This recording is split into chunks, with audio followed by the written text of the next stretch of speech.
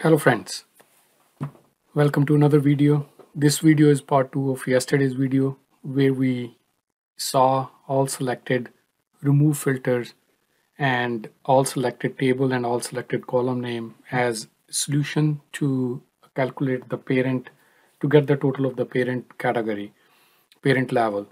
Again, we use multiple functions to understand how they work and what was the difference. In this video, what I'm going to do is, because the ultimate goal was when we are at a level, we want to take the percentage of the parent level of that particular child level. So we're going to use DAX functions and make this all happen to complete the solution.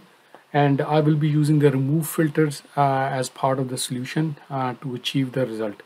Let's get to Power BI and start building the measures and put the solution together. So here we are.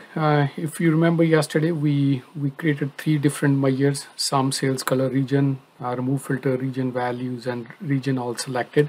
So I'm going to remove all other measures for now and just keep the remove filters one. So this is sum, color, sales, color, region, remove filter. So why region? Because we are looking at the product, and the product has a parent category, is parent level is region. And for the region, the parent level is sector, and for sector, the parent level is type. So we will write the measures first individually, and then we will all put this whole thing together. So if we look at the region sales remove filter, I'm going to copy this particular measure and write the regions, then sector sales remove filter. We will call it sector sales remove filter. So what we're going to use is, so we're going to remove filters from product. We're going to remove filter from the color because that's the one at the lower granularity. And also we're going to remove filter now from product, color, region, so that we can get the sector level sales. So let's put this measure in here. Okay, so if we're looking at, let me collapse this to entire level. So if we are into the region east, north, west, so the sector is industrial, so 440, and for office, that sector is 460, and that's what we are getting for each region, 460. So now region sales, which is 130 divided by 460, will be the percentage of that particular region. And so this is what we are calculating. So this is a regions remove filter function. This is sector. So again, we are going to create another measure for the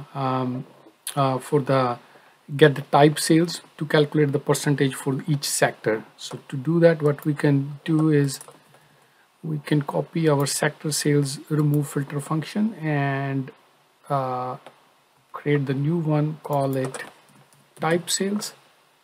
And then we are removing product, color, region, and the next thing we're going to remove is product, color, sector. So this will give us, so removing all the filters, we are removing the filter from sector, from region, from product, from color, and that will give us the sales of type A. So let's bring the new measure. We called it type sales. So here you go. So if I now look at the collapse entire level, so now for industrial and office, the industrial sales is 440, and the sector sales for is type A, which is a sector, which is the parent for industrial, is 900, and same is coming for the office, 900. So now if I 440 divided by 900 and 460 divided by 900 will be the share of each sector. And now this is perfectly fine. So now we want one more measure here that will be called sales all selected, because then we want to get the share of our type as well. So that's easy. So what will be that? Sum, sales, color, and then we can have all selected our product color table. So because we want everything to be sum up, whatever is currently selected. So if there is a slicer, the reason why we're using all selected, so if there is a slicer, let's say we have a slice on a color or some attribute of the product table. So it will be dynamic based on the slicer. If we don't want it to be dynamic, wherever we are using all selected, we will use the all function. So just keep that in mind. So now if I go sales all selected, so this should be 1790. Okay, so if I collapse this, okay, so what we have here is now type, which is the type column. So it's a 900 sales, so 900 divided by 1790 is the percentage of the this type, and then the 890 divided by 1790 is the percentage of this type. So now we have all the calculations in place, so we can put this together. Now we don't need to create all these filters because we want to see the percentage here as part. So what would be the percentage? I just if I bring this column here, which I just created one, so I'm going to remove all the measures. So what we want is eventually is here we want to see the percentage of each level based on the parent level. So I just so what we can now go to the percentage of parent, which I just for now I've given a text. So what we can do here is, so first we need to know what level we are at so that we can divide on the top level. So what we can, so there's a few ways to do this. So I created the separate measures. Now this is pretty straightforward here. I can just divide, look in the scope and then divide with the relevant measure. But let's first do that. So what are we going to do is we're going to use a ISINSCOPE function. Why we need to use ISINSCOPE function? Because we want to know at what level we are at. So what we can do here is ISINSCOPE. So the function is the ISINSCOPE function is the column name. So we'll say, okay, if we are at the product level, or I'm gonna make it smaller, at the color level, product color, because that is the same granularity as the product. If this is the case, then divide, what we're going to divide is sum sales, which is just a sum. Actually we should store this in a variable so that we don't have to sum sales. So let's call it sum sales color return. So then we will use divide sum sales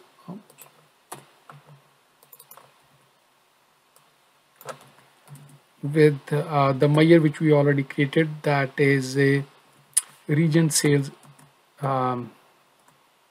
remove filter. So let's take a look, what does this look like.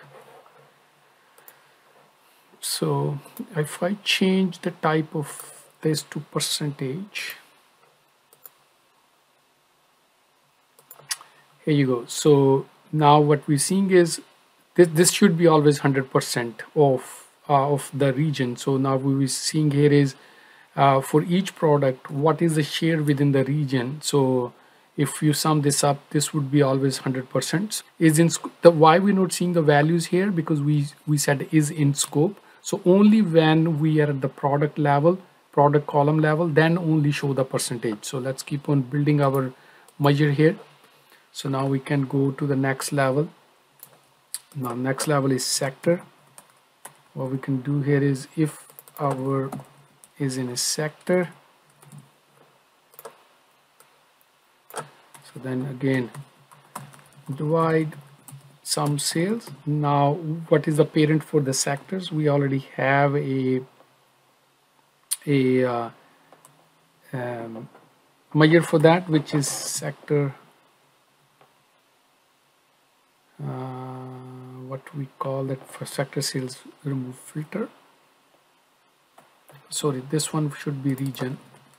So when we are the region, so take the region sale divided by the parent of that region, which is a sector, and then get the sector sales. So keep on building this. So I'm going to create all the measure. So when we are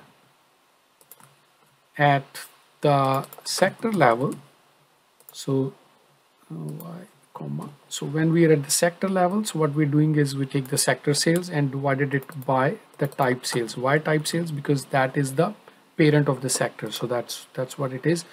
And when we are otherwise, now we don't have anything in the hierarchy, we can go into the else condition. What we can do is that is at the top level, which is type, and then we said that measure we called is sales all selected. And all right, so let's see now. Once we put this together, here you go. So what we have here is so for each product we have the percentage based on the category or the level, the parent level, which is East in this case. And when we are at the region level, let's collapse entire level. So when we are at the region level, so now East, North and West, the percentage of these three is based on the sector level. So 440, 140 divided by 440 is 31%, 160 divided by 440, 36%, and so this is 100% within the for that region. So if we go to one level up, so when we are at the industrial and office, so industrial has a 48% within that type, and the office has a 51% within that type, and similarly for the other type B as well. But when we go to one entire level collapse, so now we have the share of each type. This type has a 50% share, and this is almost 49.72, so 100%. So now we have the whole calculation based on so the each level is giving the percentage of the parent level. What we used is we calculated the remove filter. So I used the remove filter to get into the parent level total, and then we used ISINSCOPE function to divide our sum sales. Now if we have to, now I created 3 or 4 different measures, but if we really want to do this in one measure, what we can do here is let me show you. Okay, so one other way we can do it, instead of creating all those measures, that was just to show the demo, but if there's no need, we can put all this together in one big measure. So again, let's call it percentage of parent V2. So again, actually what I will do is I will copy it from parent, and then I will copy the same one and go to the new measure and call it V2. So what I can do is, like the way the sum sales I have already stored in a variable, I can also store everything in each values in a variable. So let me show you. So first, let's say the first level is type, so we can store it in a variable values. So this will give us the product color type. Again, this is to if you really want it to be in one big measure. So type, so I'm gonna store sector, region. I think these are the only levels. So this is a sector, this is a region, and again here will be sector. And so now we have stored this. What we can do here is the rest of the stuff ISINSCOPE will stay the same, because that's what we want to know, what level we are and what is the parent we want to divide by. So we created a measure called calculate. We created a measure called calculate sales all selected. So all selected is again giving the sales of the whole table selected. So what we can do is now we can apply the variable to filter for the specific child level we are at. At this point in time, when we are in scope in the product level, it means we want to apply a region, sector and type filter on top of that. So what we can do here is then we can apply those the variables what we stored, sector and then region. So that's the first. So this is now we are calculating it. Uh, uh, this all selected is giving us the full table selected, the product color table, and then we are applying the filter on top of that because we are at the product level. So when we are at, so I'm going to copy this part of this because that remains the same. So when I'm at the region level, I need to apply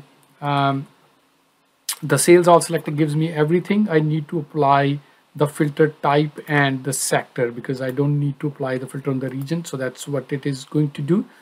And now if I copy this one and paste to the next child level, which is a sector.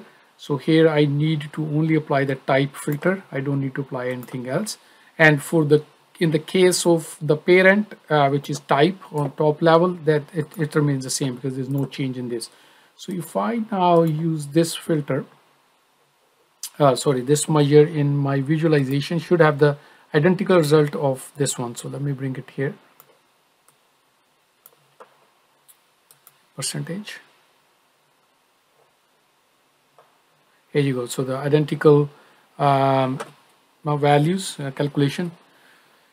So we look into 2 or 3 things. We remove filters, all selected table, and then reapplied the filters on top of that. We used ISINSCOPE to find out what level we are at, and then we just remove the filter of that level so that we can calculate the total of the parent level of the child level, and then divided the sales at that level by the parent level sales. And ultimately goal is to find out the parent level sales and then divide the sales of that particular child with the parent and to give the percentage. As ISINSCOPE helped us to understand which parent we want to divide it with, because otherwise we don't know where we are at the level and we will not get the result what we're looking at. So this comes quite often when we have a hierarchy and we want to calculate the share within that parent level, parent and child, instead of the whole group, and then this kind of functionality can work. Again, the purpose of this was to show how you can achieve a solution like this, and also to showcase the different DAX functions and how they work and how you can use that in your solutions. I hope you enjoyed these 2 videos, part 1 and part 2, and let me know what you guys think about it. Until next video, have a good day. Thanks for watching. Do subscribe my channel. Thank you once again. Thanks for watching. Bye for now.